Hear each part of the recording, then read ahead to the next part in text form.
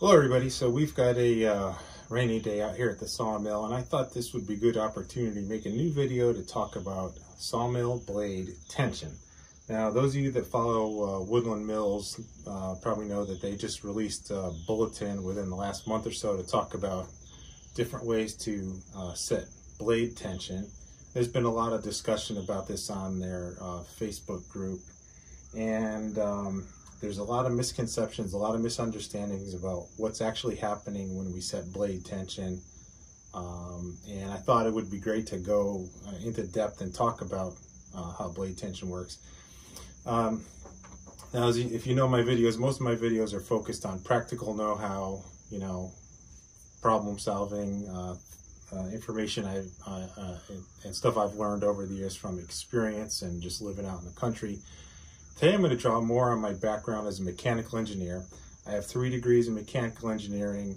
I've taught at the university level, and the only reason I mention this is that there's a lot of information out on YouTube, and when you're talking about sawmills, machinery, and in particular, the type of machinery that could hurt you if things are not done correctly, I think there needs to be some credibility associated with the videos. And so I just wanted to throw out there that I am qualified to talk about this stuff, and hopefully that's going to help us explain things and understand things in a simple way, and we'll definitely draw it back to practical know-how and understanding and really how to operate and get the most out of your sawmill.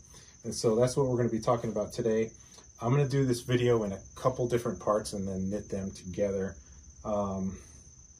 We'll start by looking over that bulletin from Woodland Mills and talk about the 2 methods they are recommending to set blade tension. By the way, both of those methods have pros and cons. They could both be great, they could both be terrible. So it's not like one is better than the other. I know a lot of people who use a torque wrench to set their tension think that's better. A lot of people who will use the position of this thrust bushing think that's a better method. Well, the reality is both of those methods have pros and cons, and both of those methods are indirect. Okay, and so we're going to talk about really how those methods work, how the Woodland Mills tensioner setup works, and then kind of drive towards our ultimate goal, which is to set the tension in our blade, in our band. And that's really what matters. It doesn't so much matter how you get there. What matters is what the tension is in that band blade once you've got it set. And at the end, we're going to come back and we're going to kind of run a little bit of a lab experiment here. We're going to try and measure that blade tension by attempting to measure the strain in the blade with a fairly simple setup using some clamps and a dial indicator, and see how close that gets us to what we know the tension should be based on those other methods. So stay tuned. We'll start putting these pieces together and start talking about this in more detail. Okay, I wanted to start out here at the mill where we can kind of point to things and sort of set the stage, and after this we're going to go inside and look at some drawings and get into the guts of the system. But the basic gist of the tensioning setup is, we've got our follower wheel here, we've got the band going around it, and if we want to introduce tension into that band, we really just need to pull the follower wheel in that direction. Okay, we need to pull it that way. That's going to stretch the band, and it's going to introduce tension into that band. Now, in the middle of this follower wheel, we've got a hub. It's got some bearings, and there's basically a shaft, kind of an axle shaft, that pokes out through the back of the mill. We'll come around back here, and this is the housing that holds the back of that axle shaft for the follower wheel. And the way we're going to move that wheel and introduce tension is just to simply move this housing that way. The way that's done is there's a yoke attached to this housing with a threaded rod. That threaded rod has a coarse trapezoid thread. Industry slang for that is an Acme thread. You see them used a lot in jacks and other positioning types of systems. And that rod comes through here and it goes into our handle. That handle is drilled out in the middle and tapped to accept those threads. And so as I begin to turn this handle, it's going to draw in that Acme screw and pull this way. And you can see as I'm tightening up the handle, it's drawing this whole yoke and this housing this way. It's moving the wheel, and it's going to introduce tension into the band. And really, this is not complicated. This is really a simple jack screw like you'd see in all kinds of other situations. It happens to be horizontal and moving things horizontally, but this is very typical jack screw setup you'd see in a whole variety of uses. And so at this point, let's go inside and look at some drawings and look at the guts of the inside of this whole mechanism to kind of further explain what we just talked about here.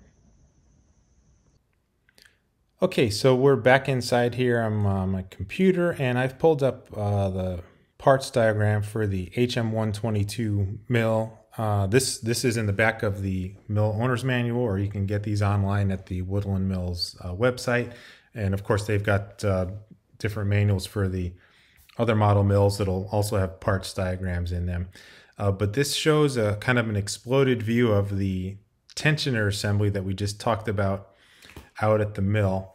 And down here, when I'm circling, hopefully you'll see that that's that threaded rod with a yoke on it that I talked about. And you can see that yoke is going to engage this housing, which actually holds that axle shaft that we talked about where the follower wheel mounts. And then this is the stub that we looked at the back of on the other side of the mill. And so you can see how this kind of goes together and forms kind of a cartridge. This yoke attaches into that cartridge.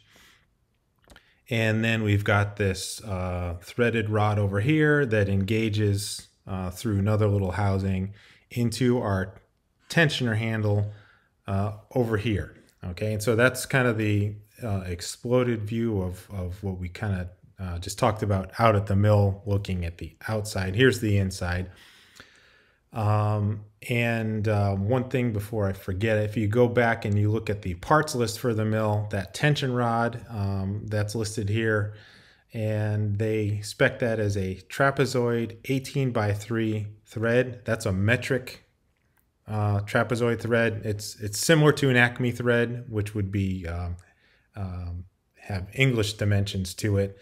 The metric trapezoid thread has a slightly different angle to the thread pitch, but other than that, it's the same concept. And so we'll come back to that later. Remember that trapezoid 18x3 thread. But one other thing I wanted to talk about over here is in the middle of this tensioner setup, straddling this threaded rod is a stack of Belleville washers, and these are really known as a disc spring. It's a coned washer that is usually heat treated or treated in a way that gives it a springy property. And these Belleville washers are often stacked up like you see in this image here, oftentimes around a shaft or inside some sort of a tube. And this is a really inexpensive way to assemble a spring mechanism.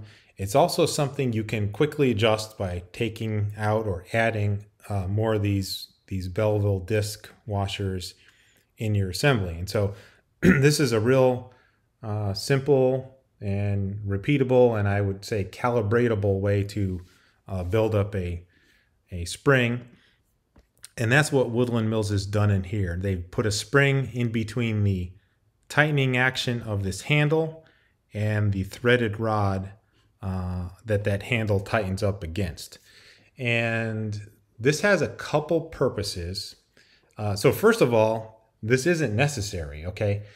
They don't need to put these springs in there. If we just had a way to draw up and tighten up this rod so that it moves to the lower right here in the picture, then it's going to pull this axle shaft and it's going to pull the follower wheel and it's going to tension the blade, and we'll get an intended result out of that.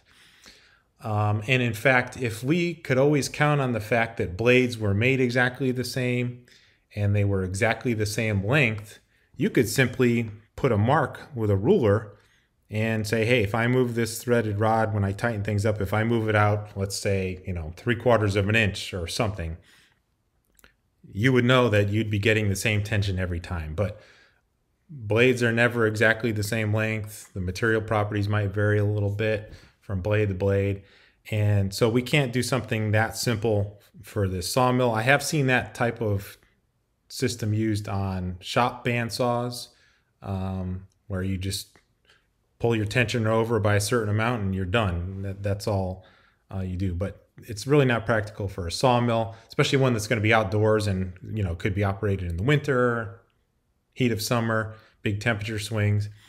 So what they've done is they've put this stack of these Belleville disc washers in here, these springs, to kind of allow us to compensate for all these other possibilities we could encounter. And so when we're tightening up this tensioning handle, what we're really doing is we're compressing this spring stack here. That in turn is going to imply a force that's going to draw our tensioner rod that way.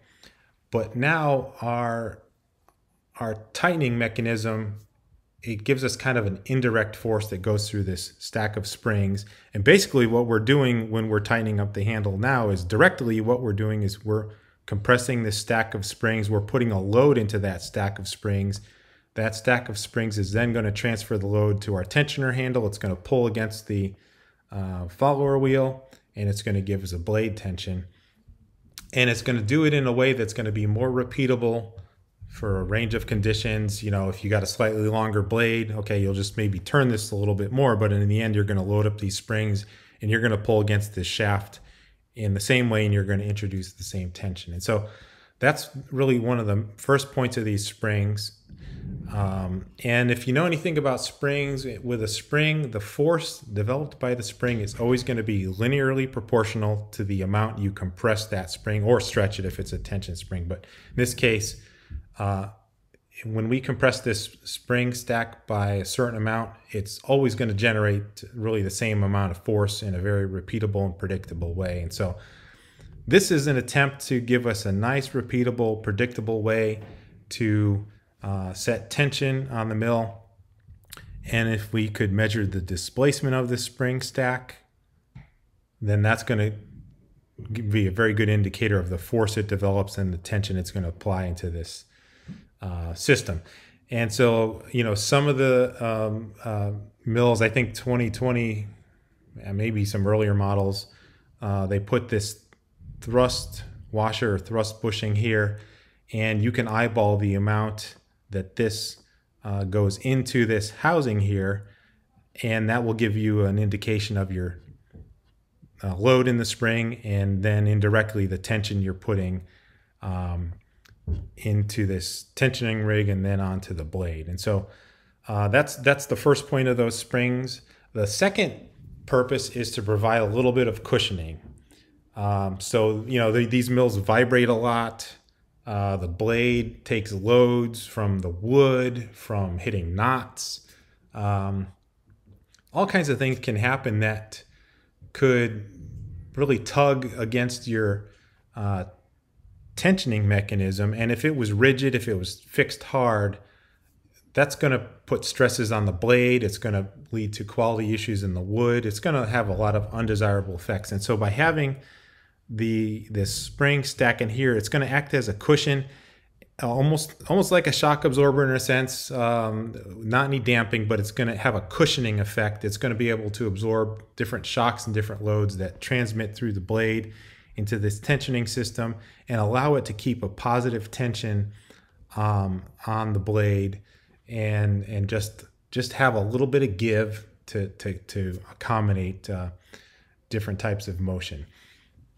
So now in my experience, I've had my mill, I guess about 10 months now, going almost 11 months. I've always set my tension by cranking this in so that the thrust washer is flush with the housing as their instructions called for in 2020. And it's always worked great for me. you know, all this time, I've never thrown a single blade. I've never had any other issues you could attribute to improper tensioning. So all I can tell you is this system has worked really, really good for me. But I think starting in 2021, a lot of people began having problems with this system. And it became clear that they were not getting a good tensioning just by looking at the position of this bushing in the housing. And I think some people, you know, took their tensioner apart and found that, you know, they didn't have the right number of Belleville disc springs, or they were not installed correctly. Over here in this image, you see that they are alternated generally. You can actually really fine-tune how these behave by alternating some, stacking others, and so there's different ways to do it, but Woodland Mills calls out a particular way that they want these stacked, and some people found that that wasn't right.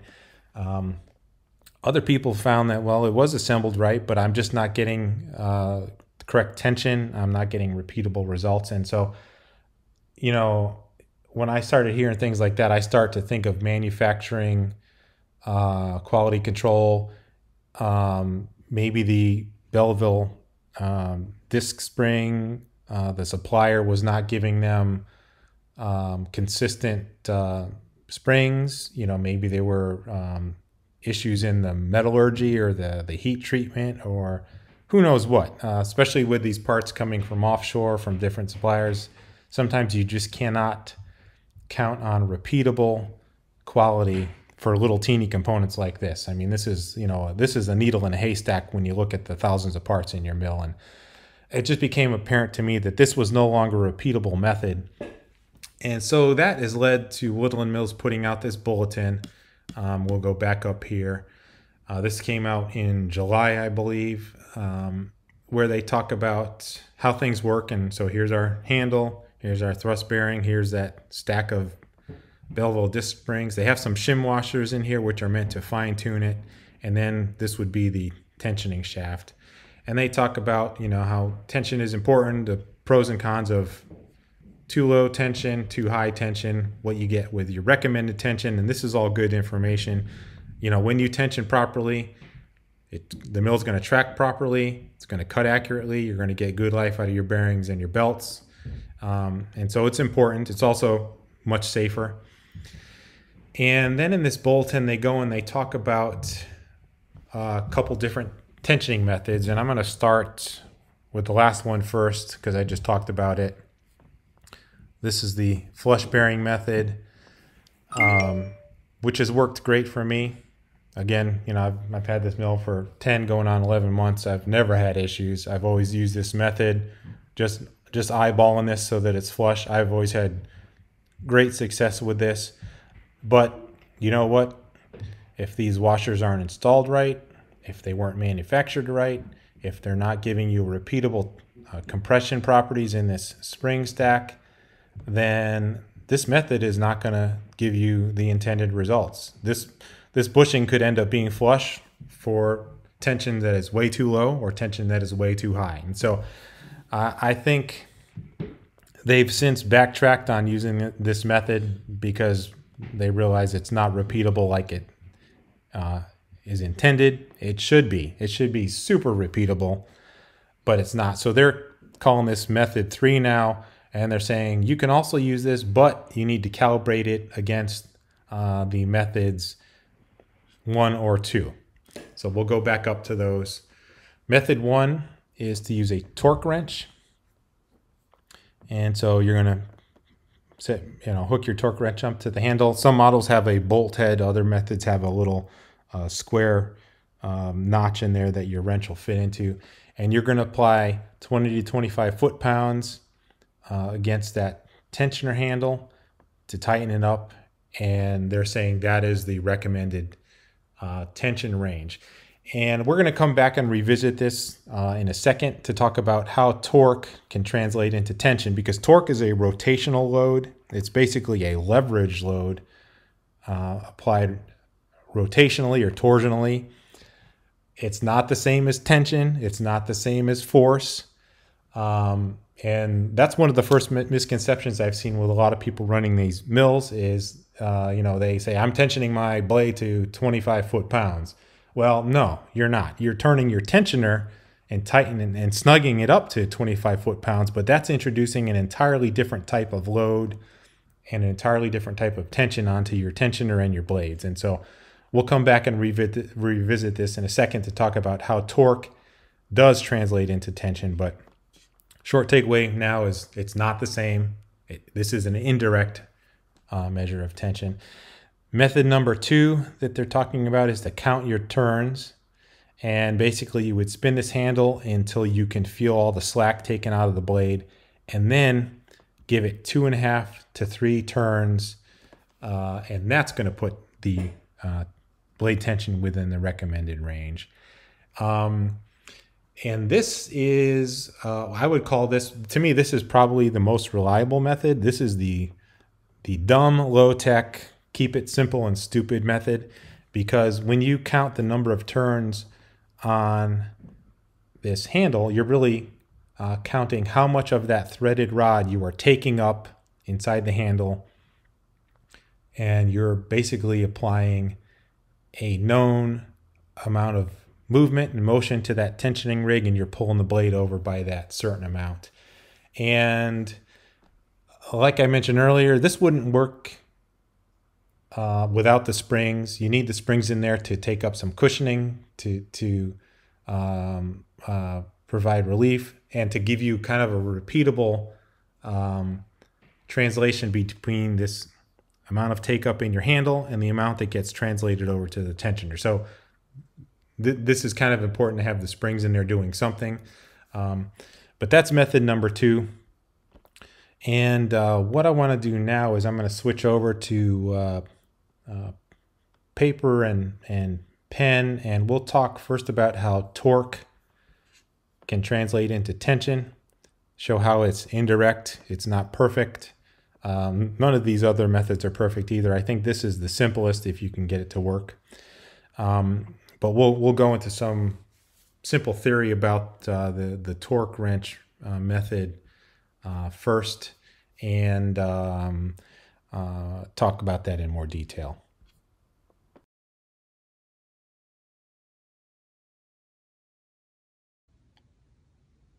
Okay, so we want to start off by talking about the relationship between the torque that you put into a jack screw or threaded rod that you're turning and the force that you get out of it, the force that's generated.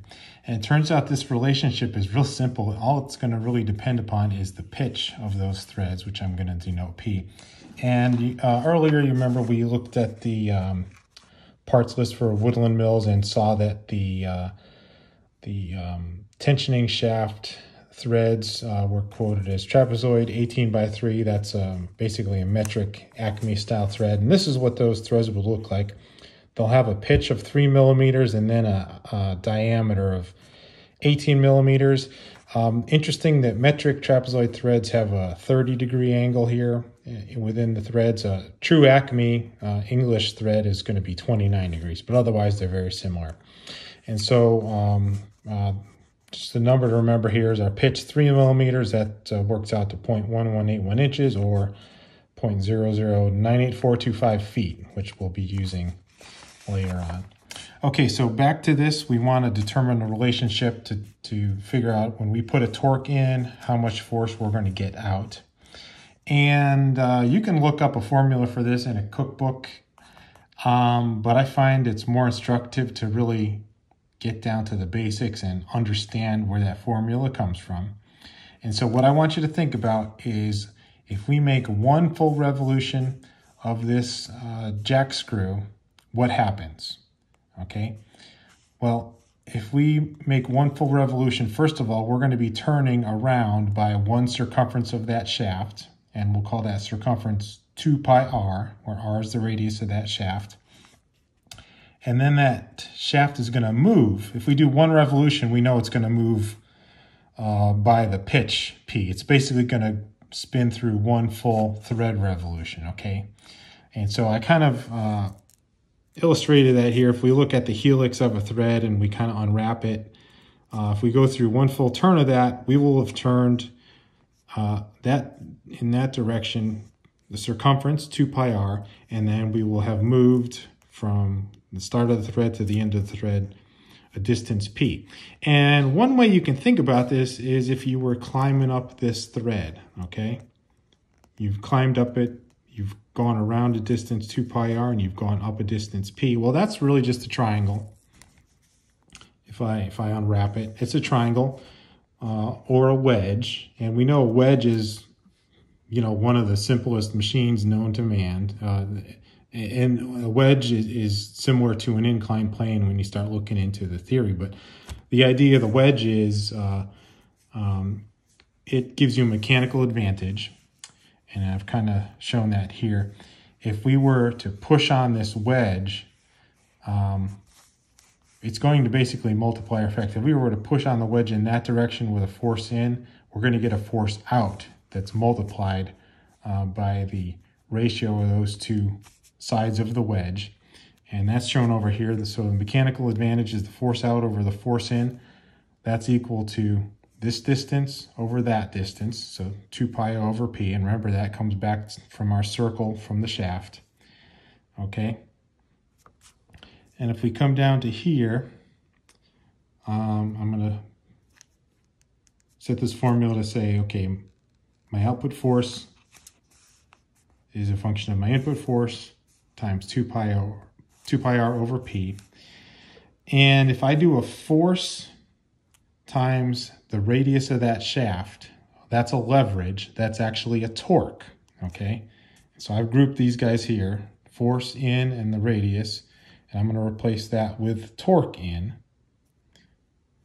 And what we end up with is that the force we get out of this shaft when we turn it is 2 pi over p, p is the thread pitch, times the input torque.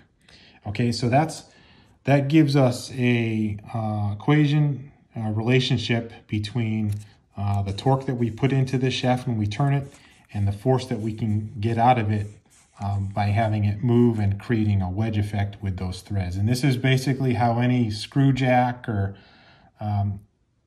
even a scissor jack that has a screw in the middle that, you know, raises a mechanism of levers and linkages, they're all working on this principle. You put a torque in and you're going to get a force out. And so that's our formula, and this will explain how, you know, Woodland Mills can say, hey, torque your tension handle to 20 to 25 foot-pounds. That's going to be this number. And based on the pitch of that screw inside the tensioner, that's going to generate a certain force out. Okay, so I should mention one other thing before I go on. This was an ideal relationship. This assumes that whatever I put in, I get something out with no losses. Well, we know there's friction on these threads. Even when they're greased up, there's going to be friction. And you would not believe this, but you will actually lose 80 to 90% of your input torque to friction, even with a well-lubricated jack screw. I mean, that's hard to believe, but that's what happens. And so in practice, what we'll do is we'll put a efficiency factor in here that we can use to multiply our input torque and the pitch relationship here to adjust what we get out. And we'll call that eta, Greek letter eta. That's usually used for efficiency. And values of 0.1 to 0.2 are typically what we'll use for a lubricated jack screw. Okay, so we're going to carry forward with this formula. And what I've done here is I've come and I've computed some values of the output force versus the input torque for both 20 foot-pound and 25 foot-pound inputs, and then for these different efficiencies, 0.1 up to 0.2. And what that's telling us is that when we're putting in 20 foot-pound, we're going to be generating a pulling force on our follower wheel anywhere from 1,277 pounds on up to 2,553 pounds, depending on the efficiency factor we choose. If we're using 25 foot-pounds, it's going to range from 1,596 pounds up to 3,192 pounds. And so we're only putting in, you know, 20 to 25 foot-pounds of torque, but because we get a mechanical advantage of that screw, and even with friction losses, we're generating, 1 to 3,000 pounds of force out of that. And, that's quite a bit of force to think about. But again, some people talk about tensioning their blade to 25 foot-pounds. Well, no, you're putting a torque into that shaft, into that jack screw. It's using mechanical advantage to turn that into a force. And these are the force values. This is the range of force values we can expect to be getting out of that tensioning adjustment, depending on how well lubricated it is and what torque you're using. Okay, so we move on now. Now, what we just computed, if you consider this to be your follower wheel on the saw, we just computed this force that the tensioner mechanism is pulling the wheel with, okay? Well, because the band blade wraps around it, the tension in that band blade is pulling opposite. It's pulling back against our tensioner in two places, okay? So we would call this a statics analysis or, engineering mechanics. You look at this and you think, okay, well, when I tension it up, the wheel's not moving, which means these forces all have to be balancing out, which means the two blade tension forces, which I call B here, are going to add up and equal that single tension mechanism force we're putting into it, F. And so we say F is 2B, or the tension force in the blade is going to be half of whatever our force in the tensioner is. And so here's a similar table, and all I've done is divide F from the previous table by 2 to get B. And what that tells us is, depending on which friction or efficiency you're assuming in your jack screw and which torque value you're putting in, you're basically creating anywhere from about 600 to about 1,600 pounds of tension within that band.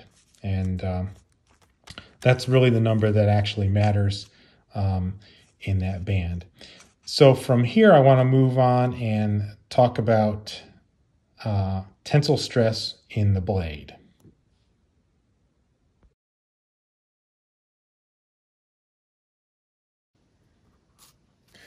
Okay, so we've calculated the blade tension force here in pounds, but if you look at the specs for most bandsaw blades, they talk more about a tensile stress in PSI, and so we want to go forward and calculate that next.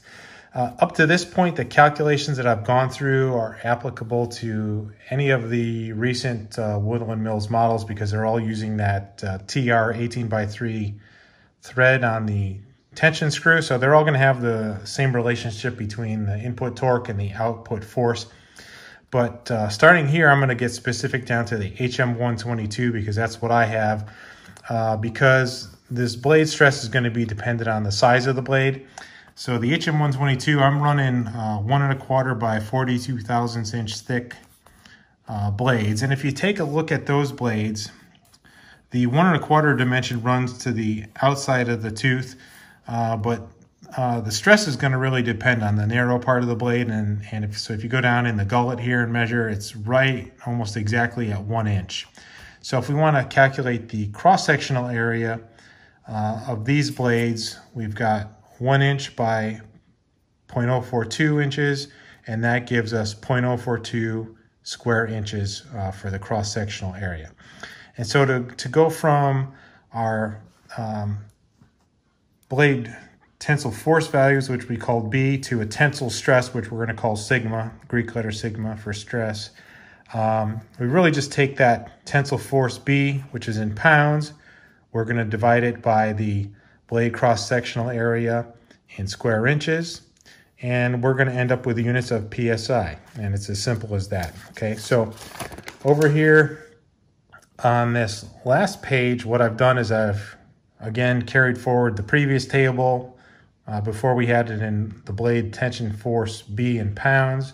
Now I've calculated it into a stress in PSI, and again we've got 20 and 25 foot-pounds of torque up top, and then our jack screw efficiencies ranging anywhere from 0.1 to 0.2 going down this way. And so if you go look through this table, you can see, you know, based on this matrix of values, we're going to generate anywhere from 15,000 PSI of tensile stress in the blade, all the way up to 38,000 PSI tensile stress in the blade.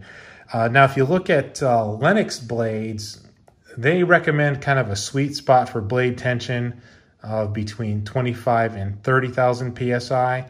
In fact, they say don't run the blades above 35,000 PSI. And so, you know, based on that, I think we can kind of eliminate this bottom row in the table and focus on these two. And when I've reached out to a couple of sawmill companies, and they're generally recommending blade tensile stress in the 15,000 to 20,000 range. And in fact, Cook Sawmill in particular, they shoot right for 17,500 PSI, which would really put us, you know, in the top row of this table. You know, for these torque values for Woodland Mills, you know, we're basically shooting into the 15 to 20,000 range, maybe, you know, can overlap down in here, but that's generally what we're probably looking at for Woodland Mills. I'm going to give a link down below to a video from Cook Sawmills where the owner talks more about blade tensile stress and how they want you to set it for their mills. And it's actually really good video. He makes a really good point in that he wants you to shoot for the lowest stress possible that still gives you the saw performance and the cut quality that you're after. The reason being is that the lower stress you have in your blade, the longer the blade's going to last, the more sharpenings you're going to get out of it.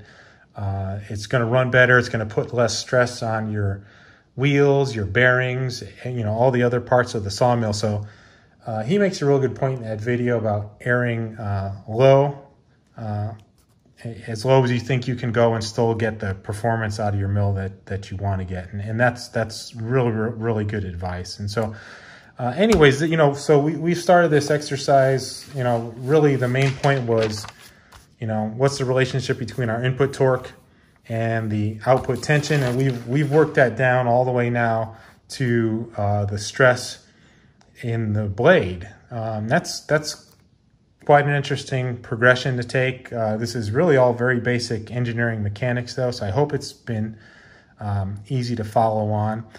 The next thing I want to do when it stops raining is to go out to my mill, and we're going to set up a real simple experiment where we're going to attempt to measure the stress in the blade based on how I set my mill and see what the actual number is. And that'll kind of be a good proof of, you know, how good this theory's worked out, how relevant these numbers are. And also, you know, it'd be good guidance for me to know.